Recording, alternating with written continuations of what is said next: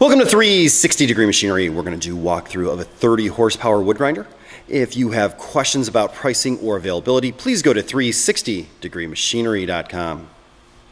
Also remember that all of our machines are located right here in Naperville, Illinois, and that we do not broker tools to ensure quality. We are also processing anywhere from 40 to 50 additional machines, so check back often as we do not list machines until they have been thoroughly cleaned and checked.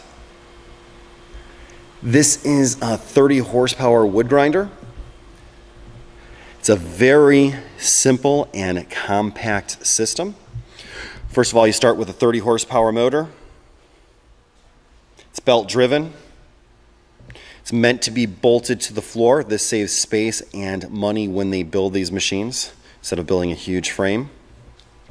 You do have your discharge chute that you can put a blower on or your dust collector depending on what you have available to you.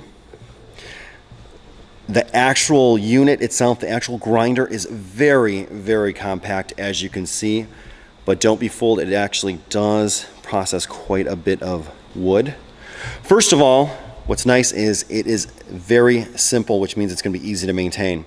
You have an 8.5 by 11.25 inch head. However, the shafts and the head are milled out of one solid piece. So you have these two huge bearing blocks, and you do have your pulley on one side, and it's very, very simple. It does have 5 holders. These holders just come right out. Each holder has a 2-inch brazed on insert, very easily serviceable. This is, obviously any knife grinding shop can put new inserts into here. It's nothing special, so there's not special parts you have to buy. The inserts in this machine are in great condition, as you can tell. Behind that, you're going to see that 1/2-inch screen, which is going to produce this type of material. If I was to lower this, basically you have a 10-inch by 4-inch capacity infeed, and this is coupled to a Weber vibrating infeed. The first section is 12 feet. They then added an additional 8 feet, and really that's just for capacity. Your guys basically come in and just throw their material in, and it'll just vibrate its way down.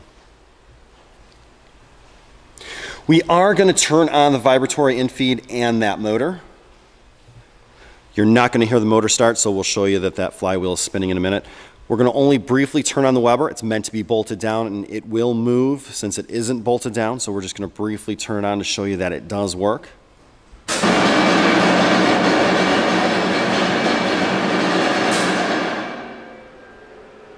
And again, that motor is functioning.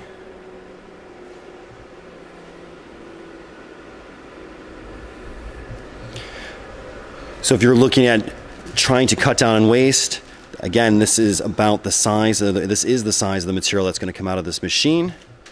A nice compact unit, long infeed, so it does have a generous capacity.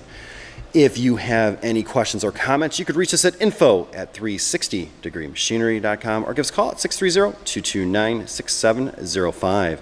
Again, thank you for tuning in to 360 Degree, helping you buy with confidence.